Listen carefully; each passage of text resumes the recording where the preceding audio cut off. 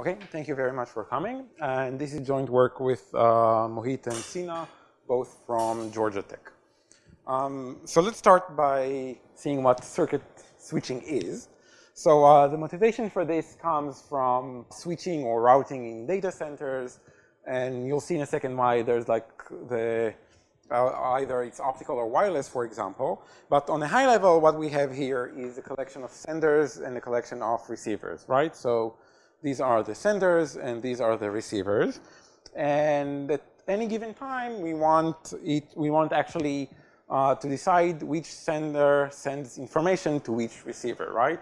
And each receiver can receive information from at most a single sender, and each sender can send information to at most a single receiver. So essentially what we're looking for is a matching, right? So this matching, for example, dictates which sender sends information to which receiver. And we keep this matching for some duration of time. And then at some point, we want to switch to a different matching, okay, which dictates a different routing in the data center. But what happens in modern, let's say, data centers networks is that if you use optical methods or wireless methods, this switching actually incurs a cost. And this cost is actually what we call the switching cost, which means that there is some fixed amount of time where nothing can be routed or essentially nothing can be sent. And the goal, the high-level goal in circuit switching is actually find a sequence of matchings that maximizes the total data that you can send in a given fixed time interval. Okay? So let's see what is the formal definition of the problem. So we get a collection A of senders and a collection B of receivers. We also get a demand matrix. So for every sender I and receiver J, Dij denotes how much data needs to be sent from sender I to receiver J. We also get the size of the interval, or what we call the time window, which is W, and we also get the fixed switching cost. So every time we change a matching, there's an interval of delta time that nothing can be sent in that time. So before we formally define the objective, let's see what the solution is, or in other words, what is the schedule in this case. So this is our time window from 0 to W. And let's say we first choose matching M1, you can see it here, and we wish to send data over this matching for a duration of alpha 1 time. And once we're done with that, we need to pay the fixed switching cost, or delta time, and then we can choose any other matching we like. Let's say, for example, M2, so which is a different matching, and let's say we wish to keep this matching, transmitting over this matching for a duration of alpha 2, and then again we need to pay the fixed delta switching cost, choose a different matching, pay delta, and so on and on. But we cannot go beyond the interval, or W time on total, okay? So this is what a schedule is. So in other words, a schedule is just a collection of pairs, or you might call these configurations. And a pair is a matching, let's say ML, and a duration alpha L. And a matching, or a schedule is feasible if the total durations plus the time it takes to switch doesn't go beyond W, okay? So this is when a schedule is called feasible. And the goal is to maximize the total transmitted data. So think of a specific edge. Let's say you can think of A and B as a complete bipartite graph. So let's say edge ij. So this tells you the total duration that matchings that contain the specific edge were chosen, right? So this is the total alpha L's of all matchings ML that contain the specific edge. But it can happen that for some edges, this duration is more than the demand. So in this case, we actually cap the total transmitted data by the demand, because we cannot send over a specific edge more than the demand. Okay, so this is essentially a truncated linear function. And this is our goal. One interesting point to note is that this function, if you think of it as a set function over all these configurations, is actually a sum-modular function, a monotone sum-modular function. Okay? So what is known about this problem? So first of all, Lee and Hamdi actually proved that this problem is NP-hard. And they actually proved that a different problem is NP-hard. They proved that the problem of minimizing the total time that is needed in order to satisfy all the demands, that is NP-hard. But once that problem is NP-hard, this immediately implies that our maximization problem is NP-hard. Otherwise, if this is in P, then we can solve that problem as well. So we know that probably we cannot get an exact solution.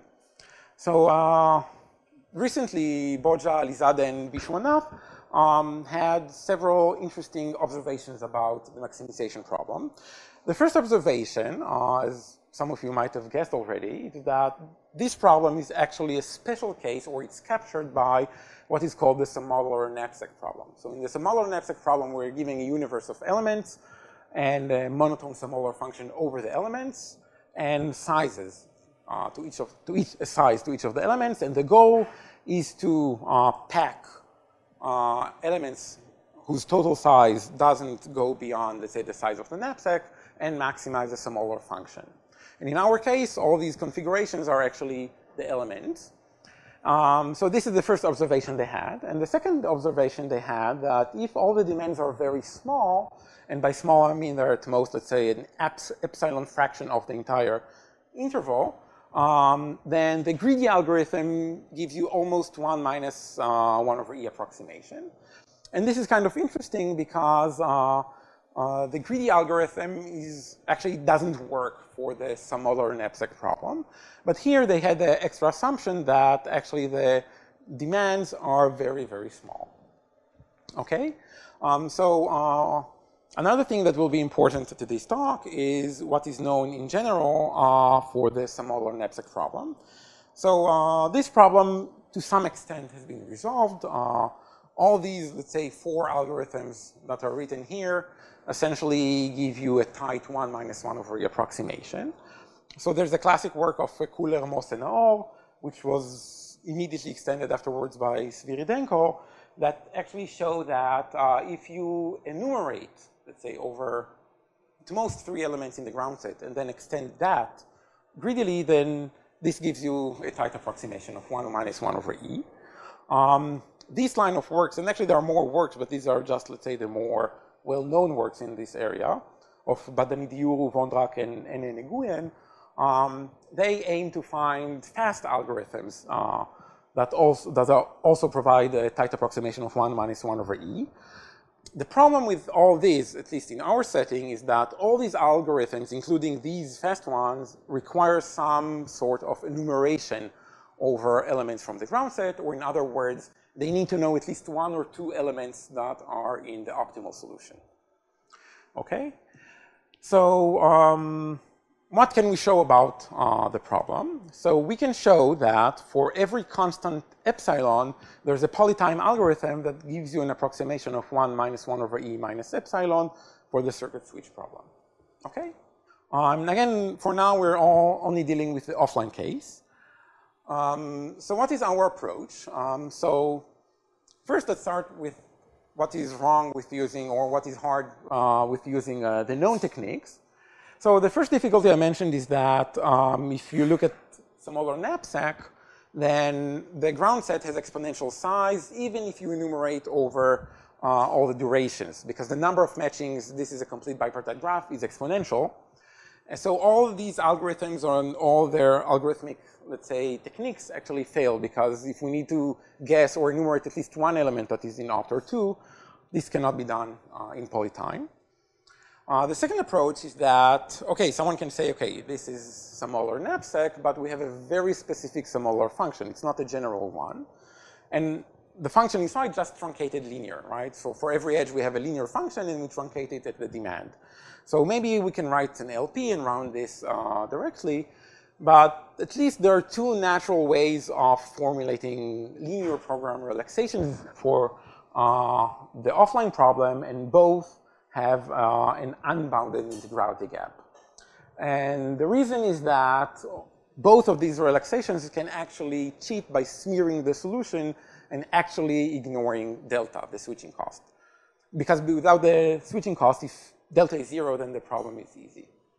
So the first relaxation, actually finds a distribution over matchings for every time step, and the other one is more directly related with the knapsack problem, where we choose these configurations that satisfy the knapsack constraint, meaning that the sum of the alpha plus delta for all the chosen configurations doesn't exceed W, but all of these actually fail.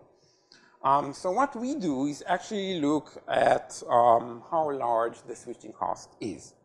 So if the switching cost is small, let's say not more than an epsilon fraction of the entire window, we can show that greedy, the simple greedy, can be analyzed in a better way than it usually is, and we can get the required approximation. And if the switching cost is large, more than an epsilon fraction of the window, then in this case, the first thing you can note is that the number of matchings is at most 1 over epsilon, right? The number of configurations you choose. And epsilon is fixed, so there are a fixed number of matchings. This is not enough because even if we know that the optimal solution has a fixed number of matchings, we still cannot enumerate over those because there's an exponential number of matchings. But instead, we show that you can actually enumerate over the durations of the matchings of the configurations. And once you know the durations, then the problem becomes very easy to tackle. Okay, so I'll show you these two ingredients. So what happens when the switching cost is small? Let's say at most epsilon fraction of the entire time window. So I said that the greedy can be analyzed better in this case. So what is greedy here? So we start with an empty solution. There are no pairs we chose. So as long as we did not exceed the time, we choose the best element. And an element is a pair of a matching and a duration. So how much do we gain if we choose M alpha? So for every edge in the matching, we gain the duration, but we need to cap it at how much demand is still remains for that edge, right? We cannot exceed the total demands. So if Rj is what you might call the residual demand, how much unsatisfied demand there still is for this edge, then this is how much we gain for that edge. And we divide it by the size in the knapsack, or in other words, the duration, which is alpha plus delta.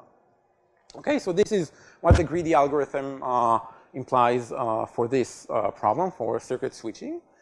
And it was shown by Boja et al. In the same work that actually solving this is easy. Finding the best configuration that can be solved exactly, and it just reduces to maximum weight matching. Okay? So the question is, are we done? So we have greedy, easy to well define. So the answer is that greedy is not well defined yet. So the question is, what happens when the last configuration we choose, let's call it MR with duration alpha R, exceeds W? Okay?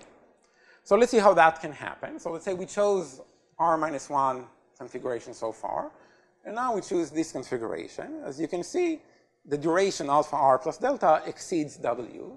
So in this case, we use another property of the problem, a very specific one, is that essentially we can inflate or deflate elements. So this is not a general knapsack problem. So we just, in this case, deflate the duration of the rth matching. So once we add the switching cost delta, we end exactly at W. Okay? Another thing that can happen, actually the only other thing that can happen, is if we ended here and we add the rth matching, we still exceed W, but there's no way to fix this, right? Because W on its own is enough to cause a violation of the length of the time interval.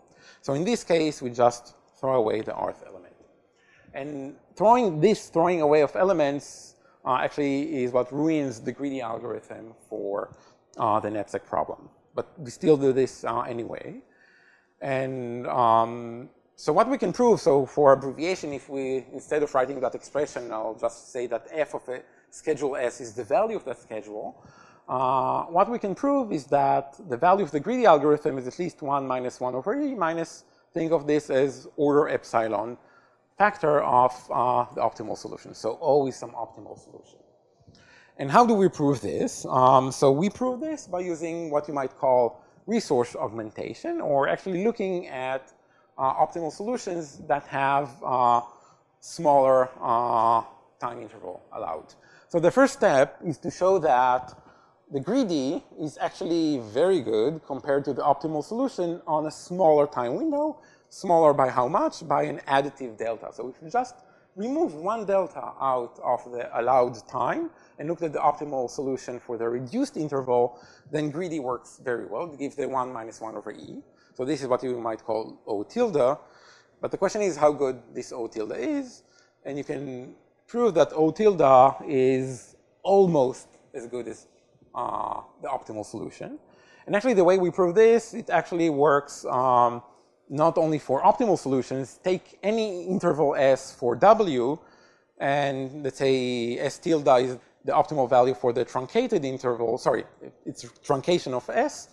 Then you don't lose more than a factor of 1 minus 2 delta over W. So if delta is small, this actually is close to 1. This is what happens. So when you plug these two things together, you get this result. So this takes care of the first case where the switching cost is small.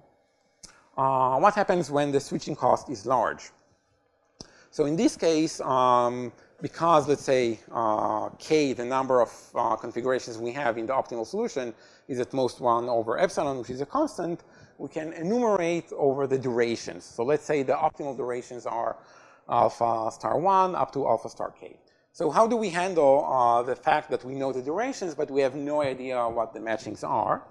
So now that we know the durations, I'll show that it's very easy to write a linear programming relaxation. And then we're just going to use randomized rounding to round it. And the relaxation, what it does, it assigns for every duration, instead of a single matching, a distribution over matchings. So what will be the relaxation? So L is the index of the durations or the number of configurations we have in the optimal solution. So for every, let's say for the Lth duration, we have something that is at most a distribution. If this is strictly smaller than 1, then think that with the remainder, the 1 minus the sum, we return the empty matching, right? So there's a distribution for every duration alpha star L. And now we just need to see what is the contribution of an edge ij from sender I to receiver j with respect to this distribution. So first of all, it cannot exceed the demand. And here, it cannot exceed, we go over all, essentially all matchings, over all distributions for all durations, the probability of choosing that matching that contains the edge ij and the actual duration which we guessed, which is a constant now. So this is why we can formulate this linear programming relaxation, because these, the durations, are known, are not variables. So this is it. This is a very simple relaxation. We just minimize the total contribution of all the edges, maximize, sorry, the total contribution of the edges. And so one thing that is left before we get to the rounding is how we solve this, because there's an exponential number of variables. So what you do is you just write the dual and see that the dual separation overall is maximum weight matching. So this can be solved precisely using, for example, the ellipsoid algorithm. So once we have the distributions for every duration alpha star L from this relaxation, we use randomized rounding, which means that for every duration, we pick matching M with probability exactly what the distribution from the relaxation dictated. Okay, so how do we analyze this? So we need to lower bound this expectation, and the expectation is the contribution of the edge ij, which is, let's say, if I is the indicator that matching M was chosen for duration L, right? So I sum over all matchings in this duration that contain the edge and their duration, right? So this is the total time that was transmitted, which is random variable over edge ij, and we cap it at the demand. The issue here is that we want expectation of a minimum of two things, and the min function is a concave function. So this will give us, if we change the order of the min and the expectation, this will actually work in the other way than what we want. So the question is, how do we analyze this? So you can analyze. This is a very nice exercise, but at some point we figure out that this was already done.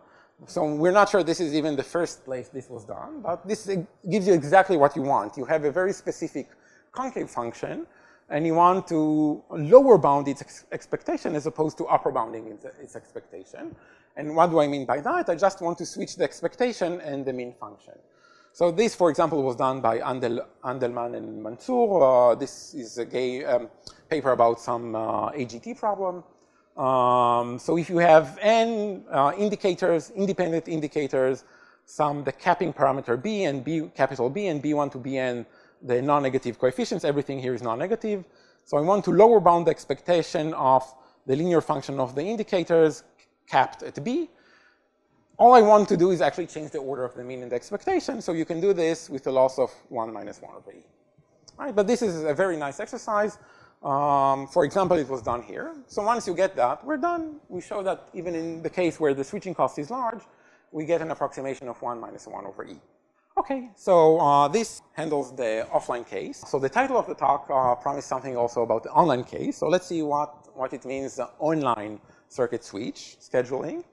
So at every time t, a new demand matrix, let's call it dt, is revealed and is added to all the unsatisfied demand we had before, right?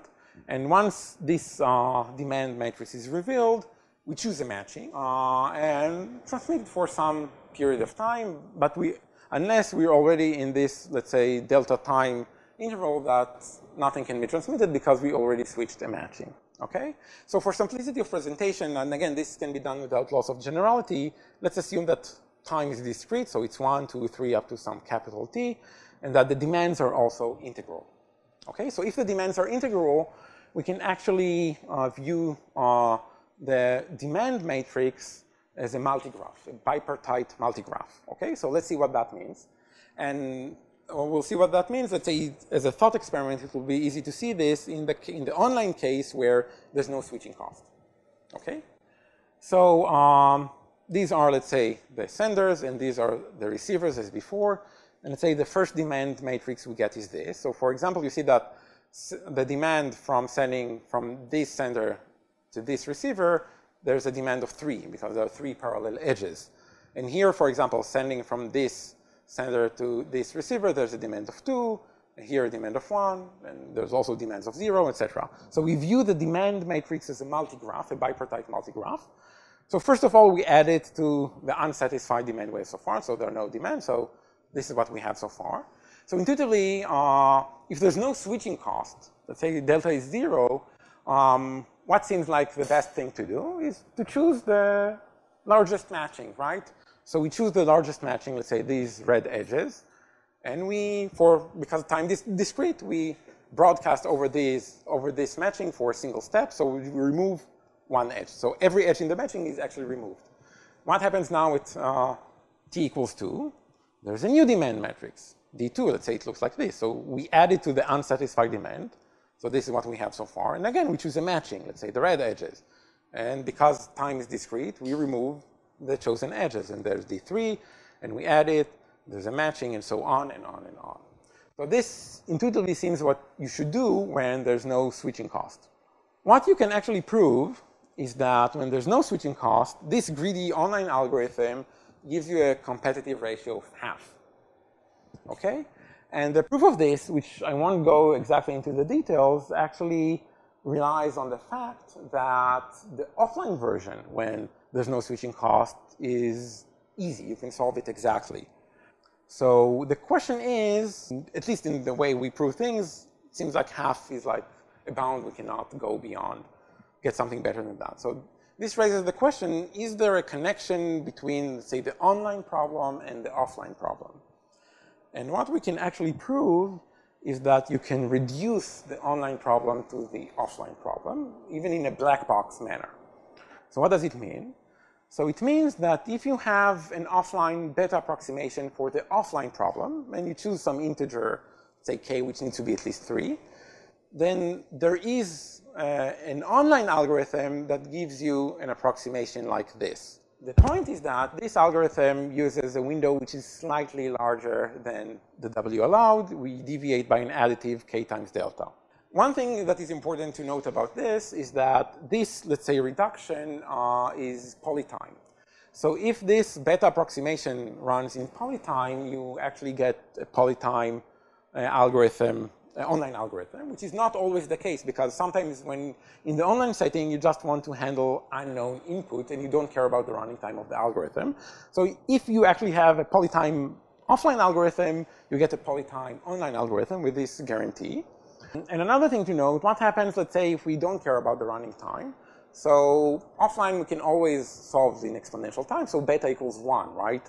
So if beta equals 1, you get something that is very close to half, essentially, right? And this is the half we got when there was no switching cost. So if you plug in the result we have for the offline case, we get a competitive ratio, which is roughly E minus 1 over 2E minus 1. There is some epsilon loss, and we additively deviate from W by time of order delta over epsilon.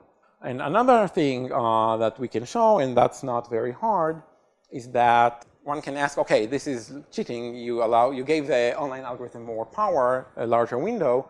The fact is that this is unavoidable. So there's no non-bicriteria online algorithm with a finite competitive ratio, right? So if you want any finite competitive ratio, you must deviate from the time window of W. Okay, so I don't know, again, if there's some lower bound on the size of the deviation, but there must be some deviation in the window size. Otherwise, there's no finite competitive ratio. So this, in some sense, justifies this. Okay, so a few interesting open questions. So there are more questions than this, but I think these two questions are very interesting. So the first one actually relates to the hardness of the offline problem. So I mentioned to you that smaller knapsack has a tight 1 minus 1 over E approximation. Tight in the sense that there's a hardness result.